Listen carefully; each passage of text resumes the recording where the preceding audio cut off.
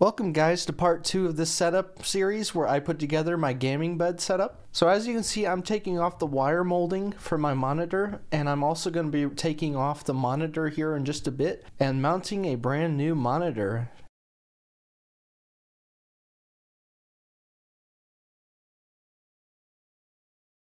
Testing, testing, testing. This is a first for me, a bed unboxing. Let's unbox this on the bed. This is probably a really stupid idea because of the ESD on the bed, but I don't care at this point. I just want to get this over with so bad. So, oh boy. This is very unorthodox, as you can tell. It's just,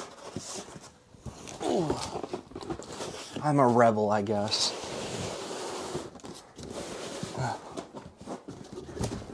Alright. Bye-bye box. Hello, lovely monitor. So, I'm gonna have to figure out how to use this power cable because it's got a brick, which might be a problem with the channel. So we do not need the mount, but I'm going to keep it otherwise. So here's the power cable, and we have a display port cable. Get rid of the styrofoam. Here we go. The monitor. Okay, that's right. Get rid of that. Get rid of that. Ooh, this is fun. It's fun to break the rules every now and then. I shouldn't be doing this on my bed, but I am.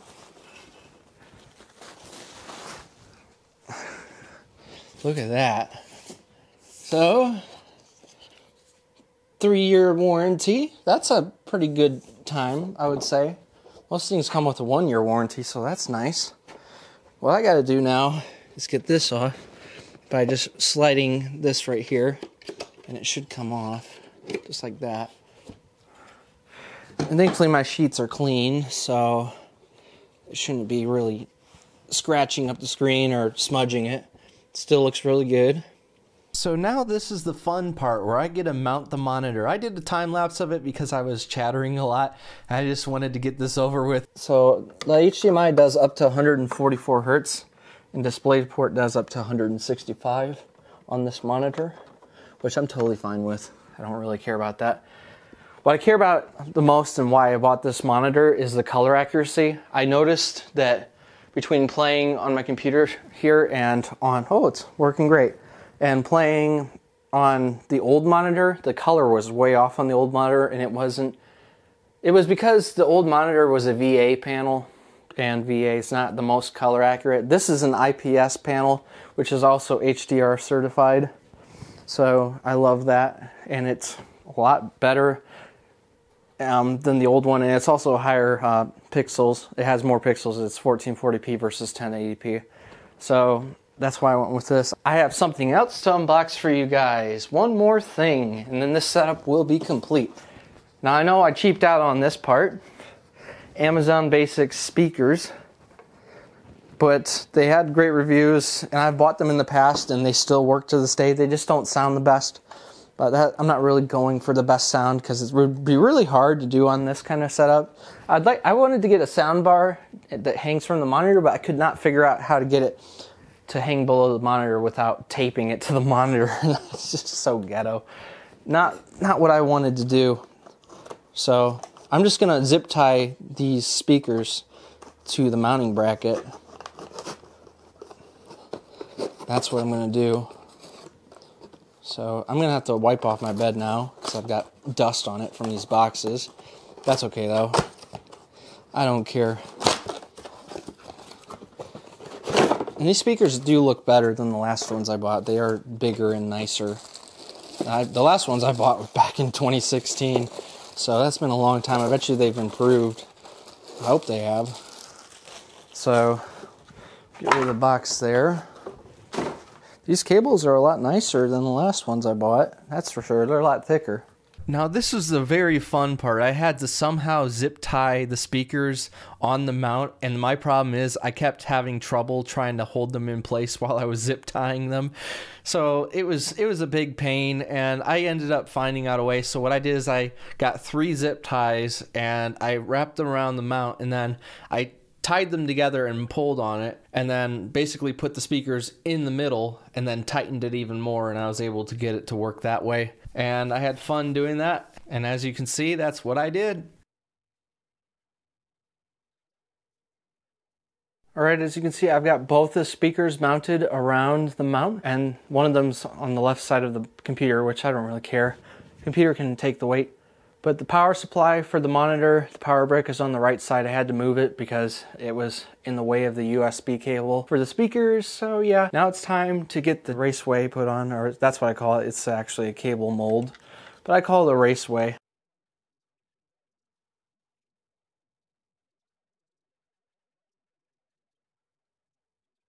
Alright, so I'm going to play some music on the new speakers. I need to change the source. Let's see how loud these things get. I'm going to blast it. Absolutely going to blast it. And we're going to turn it up even more.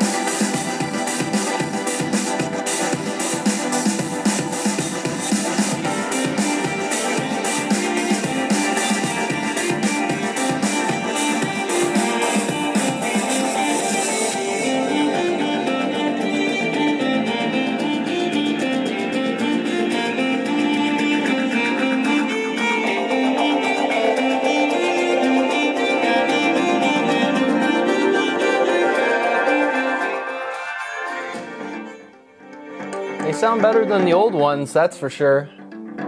They're able to take the max volume better. They're not distorting like the old ones would.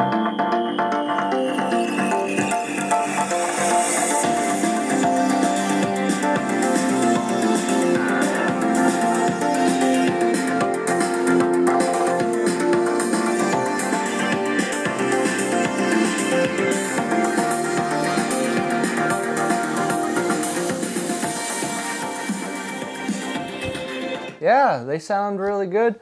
I know it can't compare to the speakers in my main setup. They don't even compete, but better than nothing. Using the speakers in these monitors are crap. They just sound terrible, and they're not really that loud either. Very tinny, very quiet. So that's why I went with these basic speakers. I think I paid like $21 for them with tax, something like that, which is a little bit more expensive than the last time I paid for them back in 2016. I believe they were $11 in 2016 without tax. So that would equate to about $15, $16 back then. So, but these are definitely higher quality. The sound isn't distorting with it. With VLC is at 125% and Windows is maxed out. And I'm not hearing any distorting in the audio like I was in the old ones. The old ones would distort really easily. This is already a better buy than the old ones. But yeah, everything is a little bit smaller on the screen now, which is going to kind of suck for me, but I'd rather have that. I'd rather have this monitor match the resolution of the monitors in my setup so that it's not messing with all the icons on my desktop, which it doesn't. It's just only when I'm using Parsec it will rearrange the icons if this is like a 1080p display and the one over on my main desktop's like 1440p. But when you disconnect, they go back to the way they were, which is nice.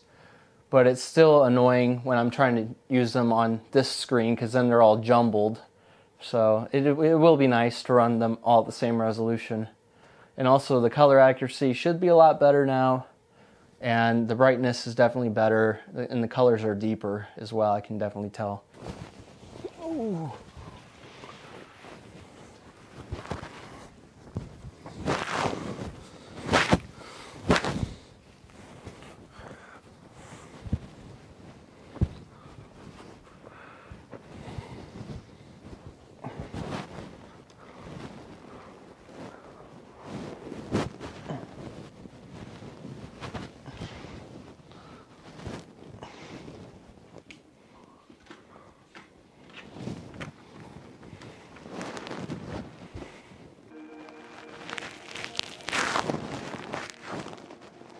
Sleepy time, Nate. This is where I am playing Flight Sim on my new gaming setup, and I start to slowly doze off, and as you'll see towards the end of this clip, I actually start to fall asleep, and then unfortunately I hear a loud noise in the basement, and then I realize my mom's in my doorway, and she's like, "What are you doing, Nate?" And I'm like, "Oh, just relaxing."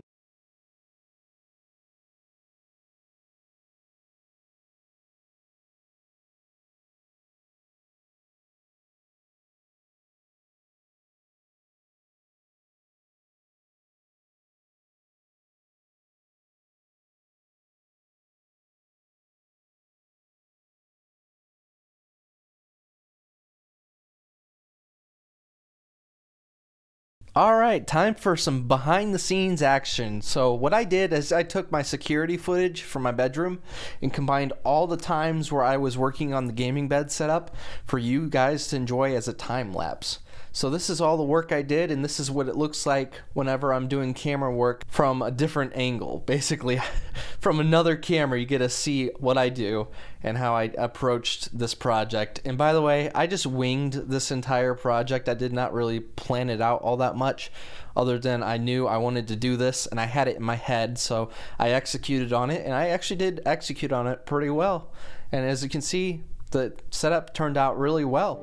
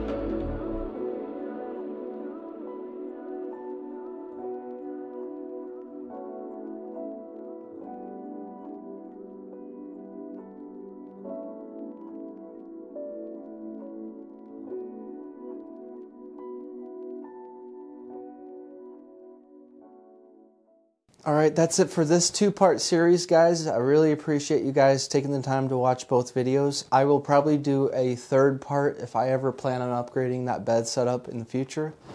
I actually did start to fall asleep a little bit there while this camera was recording me, and my security camera, which I'm downloading the footage for right now.